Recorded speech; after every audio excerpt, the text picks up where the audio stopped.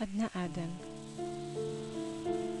She was the first woman qualified midwife nurse, and she's also the first woman who to drive. But who is she, and why she became a famous as advisor regional nursing in healthcare of mother and child? She is a daughter of prominent Somali medical doctor, and also he's inspired her life.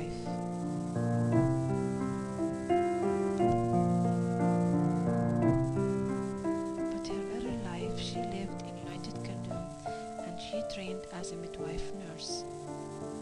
And her dream was to accomplish a hospital which was not materialized because of Somali civil war, and she forced to leave her country as well.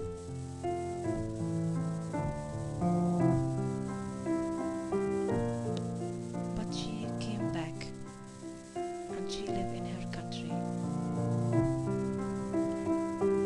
where she built also a maternity hospital in a site was for a garbage dump, and that area it was given from the government. But she insists to teach and to put on practice what she learned the whole her career as a World Health Organization civil servant.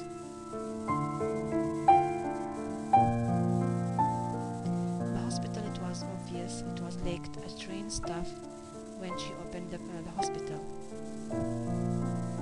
But she stood up and she trained 30 nurses, and she multiplied to 200 nurses. And she hoped one day they will become as 1,000 nurses. The first baby born in the hospital was a dream come true to her. Then she think about how to fund this hospital from world organizations. And as she became unpopular in many countries and many celebrities, they felt what she is going through.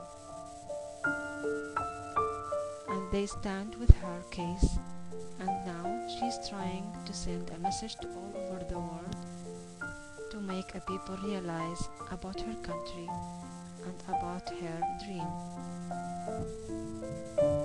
And she's thinking about one goal.